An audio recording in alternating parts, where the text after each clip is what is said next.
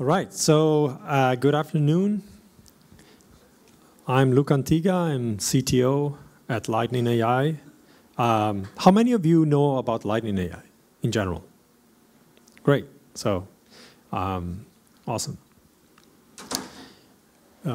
Bit about my background. I'm a bioengineer, graduated very long time ago. And then I got into research. I did research for about 10 years in medical image analysis. And that's what brought me into deep learning in the early 2010s. Then I participated to the development of PyTorch, the very early days in 2017, 18. And then I joined Lightning. In the time between from 2009 to that time, and in 2009 I went from research and I founded my own company that is still doing applied AI in Italy. So it's called Aerobics. So I've been seeing a lot of things in AI, a lot of things that don't work, and a lot of problems that you want to solve and you can't solve. And so I saw a lot of opportunities to understand what you should focus on and what you should maybe not focus on and spend time on. Because ultimately, especially today in the post-ChatGPT era, right? In the Gen AI era, it's become crazy. How many of you are students, like PhD students? Great. So if I were a student right now, I would be in so much pressure, right? Because new things are coming up every day. So how, even as a company, how do you cope with that? Like, what's the best strategy? Should you pick a model or an approach that works today and like make a roadmap to implement that thing on my application in the next 8 months, and then we try to see if it works? Or you try to move as fast as possible, as in a way that is smooth. So you can iterate not only you can incorporate new things that are coming out, or new ideas or fixes to approaches, but also you can iterate with your customers or your stakeholders. Because most of the time, the value of AI is not really clear. Like, yes, potentially AI will do this and that for me, but will it bring an actual advantage to whoever I'm interacting with? And that you discover by doing. You don't discover by planning usually. So you need to put yourself in a condition where you can move fast and try things out. And at some point, value will emerge from this process. And so at Lightning, we're very, very focused on allowing people to iterate as quickly as possible, as fast as possible, as organizations or as researchers, individuals, by taking away certain things that get in the way. And the first thing we did was releasing PyTorch Lightning. Now, these numbers are a bit outdated, but PyTorch Lightning is a framework, and how many of you know about PyTorch Lightning? Many, not a lot of you have used it recently, or maybe a lot of you have. It's a framework that doesn't wrap PyTorch. It's not a Keras for PyTorch. It's not a wrapper. You still write your model in PyTorch, but you break up your training code into methods and functions. So you organize your code so that we understand what you want to do at the different life cycle moments of your training code, so we can take care of like scaling it out, changing devices, saving checkpoints, aggregating logs in distributed, and so on. And it's great for beginners, but it's actually very used in the industry. We have, right now, we have 120 million downloads total, which is a lot of downloads, because a lot of organizations are using it internally. Because it kind of standardizes your machine learning code so that more people from your organization will understand it. And you don't end up making the same mistake over and over, because you kind of delegate a few things to us, and particularly scale. Like Stable Diffusion, one of the models, and all the models after it that were trained using PyTorch Lightning and so on. And a lot of companies are standardizing on it. We have about 7 million downloads per month now. And what does it do for iteration? Well, it allows me to focus on the science and leave the engineering to PyTorch Lightning, so that when I need to scale up my model to many more machines, I can do it just by changing a setting without doing it manually. Sometimes you need to do it manually. Sometimes you really care about that stuff, or sometimes your research is about that stuff, and we have libraries in our open source stack that do that. That library is Lightning Fabric. Lightning Fabric is basically the basic building blocks that make the PyTorch Lightning trainer, but they are available to you. So you can take your raw PyTorch code, and using Fabric, you can still scale it up without changing its structure. So you can keep your raw training loops and so on. It's fine. By just changing 5 or 6 lines of code, you will be able to benefit from some of the advantages that PyTorch Lightning brings you, like logging, checkpointing, distributed, and so on, accelerators, but without committing too much to the structure of your code. And we have many others that we'll touch upon, like, for example, in the language model space, we have LeadGPT that was derived from, so the story is when Meta released the first Llama, they released it with a GPL license. The source code was GPL licensed. So we said, okay, let's create one that doesn't have this constraint. And so we took NanoGPT from Andrei Karpathy, and then implemented from the paper, implemented Llama from there, which is not like rocket science. But at the same time, it's nice because now we have, we had a Llama implementation that was just one file. It was like 200 lines, which is great because you can see through it. Like other libraries are much more layered and you have many abstractions. So you need to, if you want to know how the transformer block is, you need to do some digging. And if you want to change it, it will take you some time to change it because it's a huge library. Here, right now with LeadGPT, we support over 20 LLMs, all the latest ones and so on. But the model.py file is still 400 lines. And that's all there is. There's no other external dependencies. And this allows you to also make your own trade-offs and give you opportunities to optimize stuff. And in fact, we know of several companies, even not in the language space. I know one in the audio space that took LeadGPT as a starting point and they modified it, and now they have a very successful business because they trained the model that way. And the pre-training code is, again, 400 lines, and there's nothing more around it. Of course, it uses Fabric to simplify certain things, but that's what we wrote it for. And then Torch Metrics, probably you've seen it because it's used in very, very many projects, even the ones that do not use Lightning. And we have new libraries coming out. I suggest you check them out. One is LeadData, is for distributed data processing. So you can say, okay, I want to compute the embedding on the, I don't know, Swedish Wikipedia, and I want to do it across machines. And then you can do it with LeadData. Will chunk things properly. You can map computation across collections. But also, it will optimize your data for streaming into training code. So if you have like a 2 terabytes data set, but you don't have 2 terabytes disks attached to your machine, you can use LeadData to stream just what you need in a optimized binary format. So things become easier. And again, you see a pattern here, like leave the complications and focus on actually loading the data and training your model. And the other one is that we haven't, so these ones are new. We haven't really launched them officially, so it's kind of a preview. It's LeadServe. It's kind of like PyTorch Lightning for serving. It makes it really easy. It's a small library, but makes it really easy to serve models, both in streaming, with automatic batching.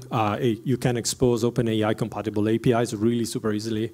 So if you want to serve a model for your internal needs, and you don't want a bulky serving framework that it's kind of a black boxy, you need to export your model and you don't know what happens, then LeadServe. It's evolving really quickly, so you'll see more about this. And then last is Lightning Thunder, which is our compiler. We presented at GTC. We're developing together with NVIDIA, and I'll be happy to talk to you about it if you come to the booth, but it's not in scope for this. Thunder fundamentally introduces the concept of first-class program transformation. So you have a model, and nowadays, whatever you want to do to that model, like make it distributed or do other things like quantization and so on, or LoRa, tensor parallelism, all these things, you need to change the code of the model, which is great, except that nowadays you have complex architectures, and you want to find the sweet spot between, oh, what kernels should I use, what distributed strategy should I use, and so on. And Thunder allows you to programmatically transform your code so that it has all these combinations of things so that you can optimize and run faster ultimately, or more efficiently. And this was our open source stack. Our infra, where do you run that code? Because it's all well and good. Libraries are great. But now, how do I run it? Like, how do I get access to GPUs? And how do I manage my environments? One of the most painful things for researchers, people, practitioners, is I have an environment that works.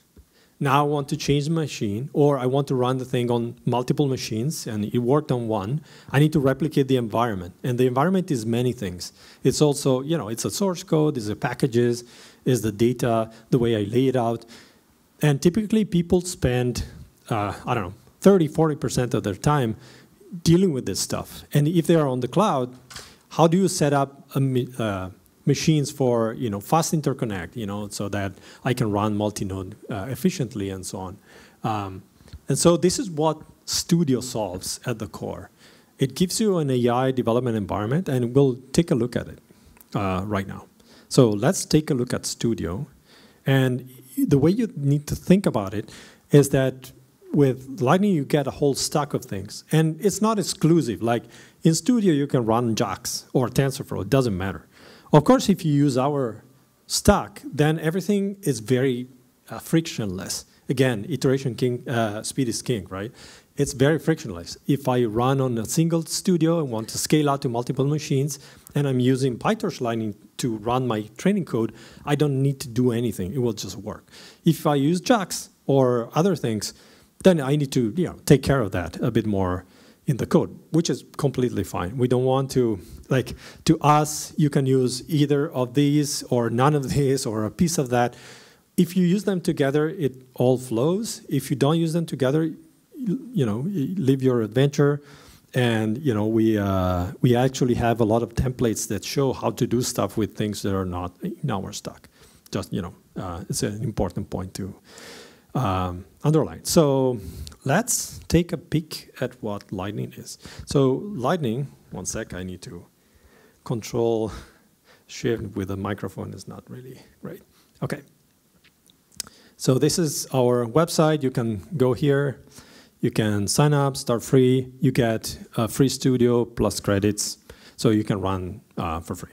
And I'll let you look into it. I'm not going to touch upon this again. And let's see what we can do here. So here we landed on something that is my home.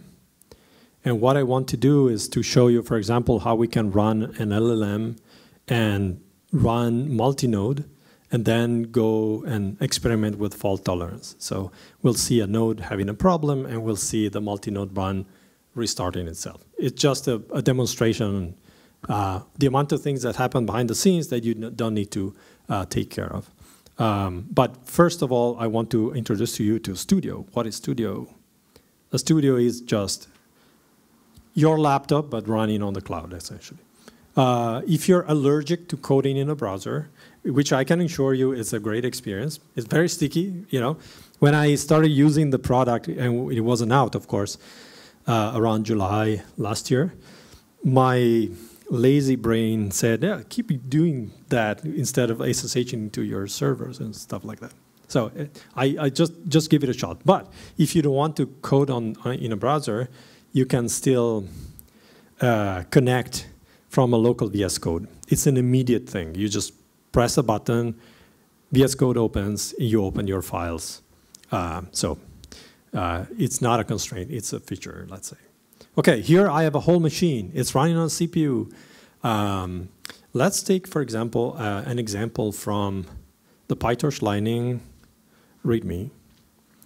This autoencoder, not very complicated model, on MNIST, very, very small. Did I paste it twice? Yes. Great. And this is an autoencoder, you know, the autoencoder. It takes an input, shrinks it down, then expands it again, and then compares input and output and see what the deviation is. And tries to decompress it most efficiently by creating good intermediate representations throughout the model until the bottleneck. Right, so this is training. Of course, it's on CPU. This is like already kind of fast because the model is super tiny, but it's just for demonstration purposes. Now, I want to run it on a GPU, but let's run it on 4 GPUs. I can just request a machine. I can still keep doing my thing. I can also invite more people here. Like if I start a live session, I can have another person coding with me. And now the machines are ready. Sorry, the machine is one with 4 GPUs. And it's I'm already in the other environment. So everything is like from, if I pip install dependencies there, it would have been perfectly preserved. So I can do it like, it's a duplication I do for myself on another machine type, and I can just keep going now, right? But since I'm using PyTorch Lightning here to run the model, then it will auto-detect GPU is available, initialize the distributed run, and now it runs on 4 GPUs. In a few seconds, you will see metrics streaming up there. It takes a few seconds after startup for these metrics to be available, which is great. So we learned that we have a reproducible environment, and this is running. I'll keep it running. And I can duplicate it. So if I do a duplication of this environment, I get the exact same environment, but a copy of it, so I can keep working. And so if you imagine being in this, we call it team space, with other users, right, your team. You can assign a budget to this, you can invite members, and then you can say, okay, guys, can you start from this one, doing this project, because I set it up, and then you duplicate it, you go. But also, you can also publish it more generally. We have studio templates here for an organization, or in the public gallery where the community is publishing their studios right now. Just take a look. I don't want to spend too much time here. But here you can find things like, I don't know, deploy audio generation API, function calling, DSPy, PyTorch Lightning Hello World. Tensor parallelism with PyTorch Lightning, it's landing. It's really interesting because now you can use the tensors with using PyTorch Lightning. You can do model parallelism, like 2D parallelism, mixing FSDP and tensor parallelism. And then, yeah, RAG applications. You can deploy APIs and expose APIs to the outside world, or you can build compound AI systems where one studio runs and serves a LLM, and then the other studio will run a RAG workflow and will use that first studio API to do their thing. So it becomes really easy not only to train, but also to develop systems that you can then expose to customers. And how you do that is quite easy. Like, for example, if I'm, this is a mixture of experts studio. It already contains the checkpoints. So if I can just open in the studio, it will run on, I think, one 8NG instance, and it's just duplicating. We'll leave it there. Are there questions up until now? All good? Yep, question? So I'm wondering about your, the serve, I think it's the serve. Yep. How does it, speed-wise, compare to kind of options, public options like short-serve, VLLM? Oh yeah, so VLLM has things that LitServe doesn't have right now. So from a purely serving perspective, like web server and orchestration perspective, LitServe is very fast. What it doesn't have yet is the management of the KV cache, the way VLLM does. And so we're, progressing towards having some of these optimizations in the next few weeks or months. But if you need to serve something that doesn't stream or doesn't have a KV cache, well, sorry, doesn't stream. Streaming is there. The point is, so it's very fast, but it will be good for low batch sizes. So if you want to deploy a private API for Llama 3 for just 1 or 2 users at a time, then it will be as fast as VLLM is. It depends then on how your model is. If you have 60 people, then you need to start doing dynamic, like continuous batching and the page detection stuff that VLLM does, or variations of that, and we don't have that yet. So if you are in the throughput bound regime, and you have H100s you want to fully utilize, then you need to do things manually in LitServe, and VLLM gives you for free. In all the other cases, it's really great. You can serve from multiple GPUs. You will handle, a queue over requests and so on.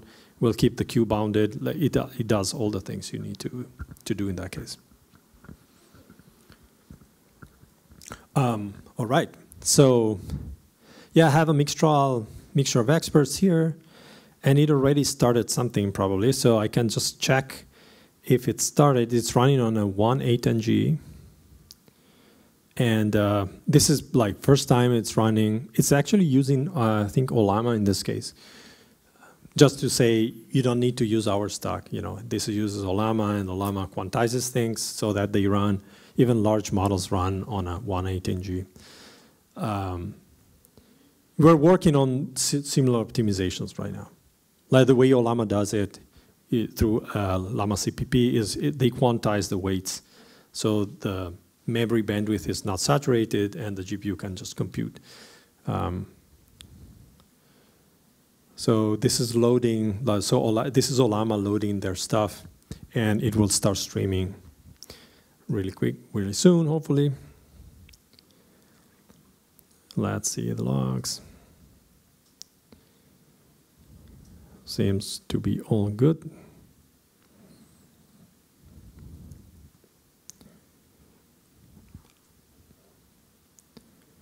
And at the same time, I think we can also start. So it's really easy to develop applications that you can then expose. Like, for example, I have a 50-line Streamlit application that will serve a chat, and then I can expose it through a port to the outside world. And I can protect that through password or token authentication, and then I can just chat with it. Now, before we chat with it, oh, here, it's done. So, yeah, I have a public link. If I open the public link, I have my Streamlit thing, and I can say, hello. How is Paris? And so this is serving mixture of experts to the outside world, right? And then you can have an API, you can expose stuff like that. So it's really easy to build compound system. It took me 2 minutes. You just need a server, and then you can expose it outside. When you expose it outside, you can also choose to auto-wake it up. So you can say, okay, I want this to auto-start. And so when I auto-start it, I can let the studio sleep, and then whenever I go to that URL, it will spin up, cold start, and we'll just start serving. So it's great for private APIs and so on. All right, so let's go back to the studios that we were running, and then I'll just show you how to run multi-node run. So we were here, and we were training our autoencoder. Not very exciting. But now we want to, and here it's happily continuing, now we want to go multi-node. What does multi-node mean? Well, we introduced the concept of reproducible environments here. That means that if you want to train on 16 nodes, we can do the same thing, right? We can clone our environment and just run it through. And this is what we'll do exactly right now. So we can add a training run here, point it to our main.py file, which is here, and I say, okay, now train it on 8 T4s, 4 T4s, so 32 GPUs. We have the concept of fault tolerance, and I'll show you a bit about that right now. And we can keep machines running. So if the thing goes down, I can just restart the software layer, and the machines will keep running, so I don't need to reprovision them. We support reservations. So if you reserve machines, you can map them to your team space. So this is running. These are, yesterday we did a run with 1,250 machines. So the orchestration layer is really, really solid. So I'm just showing you a few machines just for the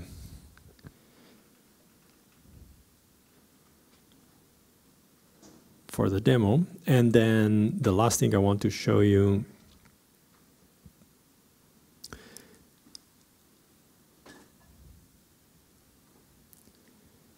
is the automatic recovery. So this is going to run. At the same time, I'm going to start this studio that contains a pre-training run for LLMs. So as I mentioned, we have this code base called LeadGPT, which is our code base for pre-training, deploying, fine-tuning more than 20 LLMs. And as I told you, the model.py is super short.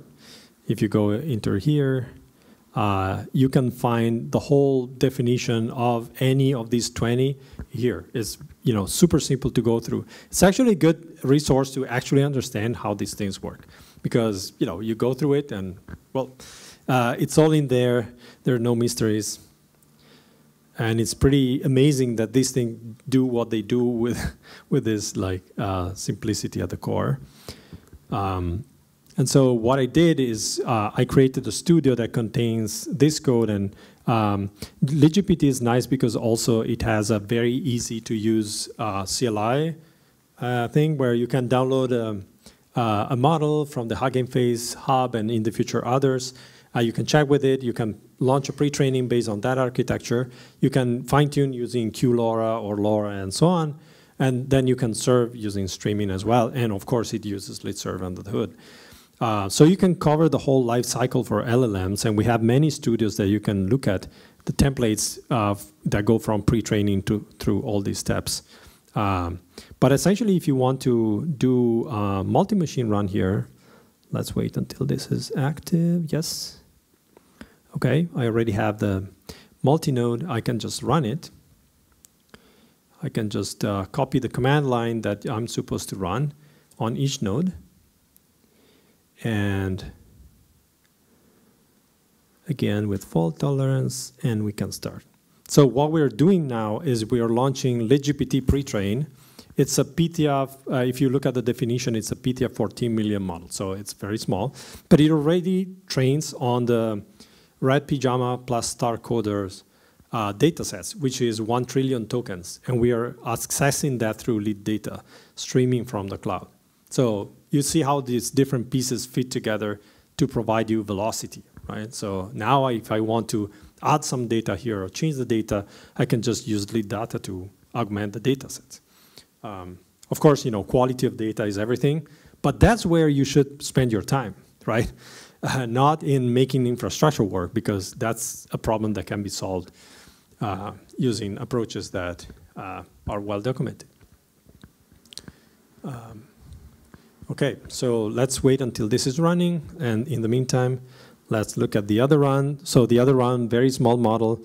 I can get into a single machine here, and if I want to SSH into one single node to understand what's going on, why that node is not running as fast as I would expect, I can just run whatever command. I have the machine as my disposal. This is one node in the cluster, right? I can just go into it, install packages, run profiling, do whatever I need to do. I don't know if I have time left. Probably not that much, 1 minute. So any questions so far? Yep. Sorry, again. So for the studio, so would you be able to run it on, say, your own AWS machine? Yes. Glad you asked. So yeah, each team space can be, which is a collection of users and blah, blah, blah, budgets, can also be connected to cloud accounts, multiple of them. So we have our managed cloud account, but you can connect it to AWS. Now we're rolling out GCP. And so these are all private accounts. And when that happens, all the studios, all the jobs, all the data for the studios or the data you attached are all on your VPC. So we only orchestrate it. The only time when data will go out of that in transit is when you visualize it on the browser. But we'll just proxy that. We never store anything. So you can also choose whatever region you want. So if you're in Europe, you can keep everything in Europe, right? And then we will be releasing Slurm as well in the future. So yep, this is adding cloud accounts, and let's see if this guy started. Otherwise, any other questions?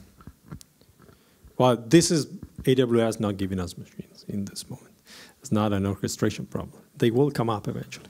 Yeah, they're coming up. So if I go in and kill processes here, the whole thing will recover itself. So if you leave me just 1 minute, I will try to demo that. But we need to wait until this thing starts actually running on GPUs. So these are all the GPUs we're running on, and this is LeadGPT validating itself and running. I'm not sure we'll be on time showing that, though. We'll leave it running. One more question? Yep. What framework do you use under the hood for distributed training?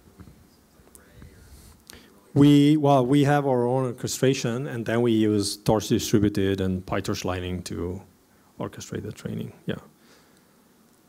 But you can use whatever, like if, provided that the provisioning is something we take care of. Everything on top, it can be customized. Yeah.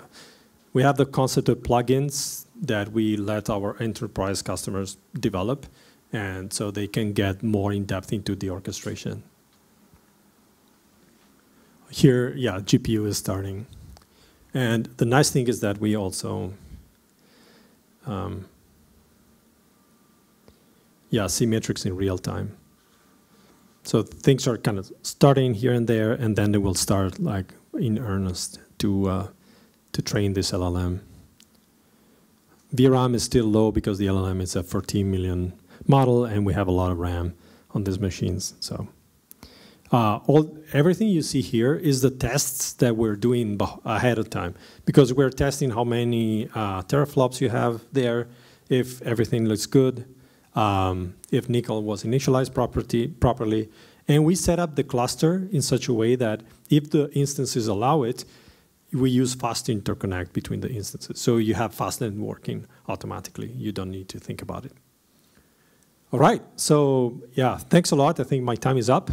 I hope, if you have further questions, we're at the booth, and I hope you try it out. Like, if you sign up, it's free.